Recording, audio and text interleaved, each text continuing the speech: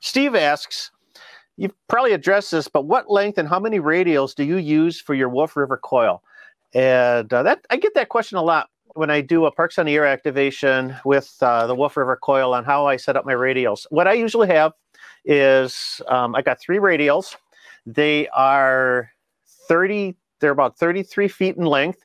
I keep them on a kite winder, and there's a little clip on them so that I can clip it to the base of the antenna. And usually, depending on the band, I may unroll them all the way, or most of the way, or half of the way. You know, usually about on 40 meters, I roll them out about 3/4 of the way. On 20 meters, usually it's about, you know, they're about halfway out. I roughly try to do not quite a quarter wave, but like about a fifth of a wavelength for the radial.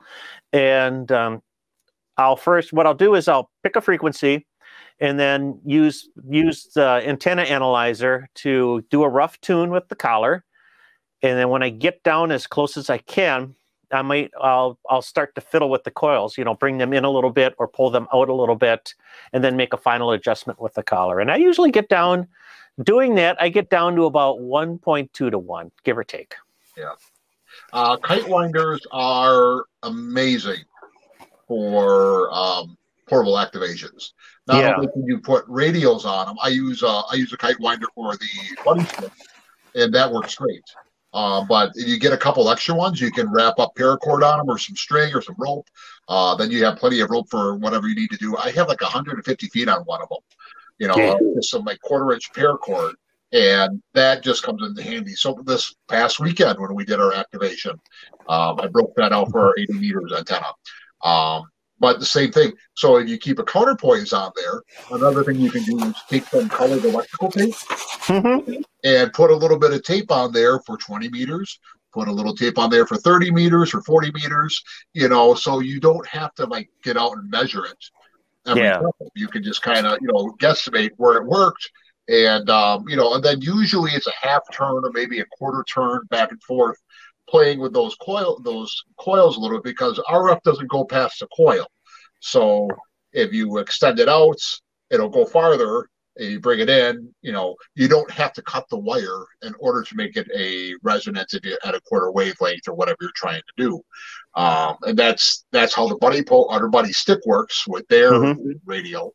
And you know, if you're like Michael and you use 2 radials or even 3, you can use a few more radials. Once you start getting more and more, it's diminishing returns. So 2 or 3 for portable operation is perfect. Yeah, exactly. Yeah, 3 is a little bit harder to tune, but you may get some more gain. You know, your mileage may vary. One isn't enough. 2 is decent.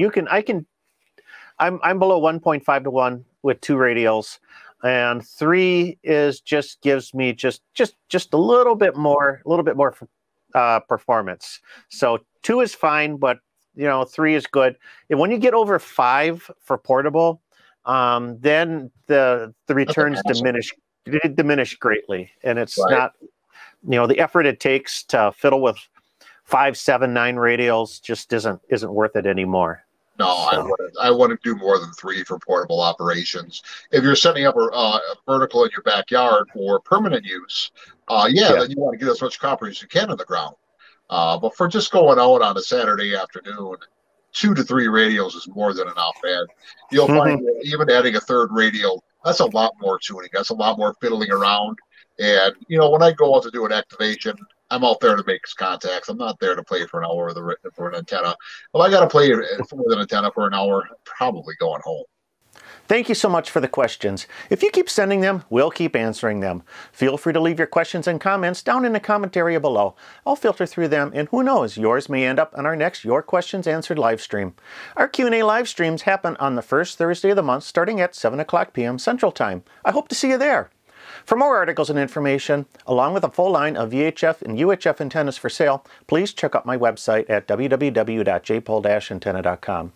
Your support of this channel drives the production of future videos. Check us out on Patreon. Patrons gain access to exclusive content, and our patrons help keep the mission alive. That's over on patreon.com/KB9VBR antennas. Well, give us that thumbs up if you like this video, and don't forget to hit that subscribe button if it's your first time here. That's your best way to be notified when a new video is released. I'm Michael, KB9VBR. Have a great day, and 73.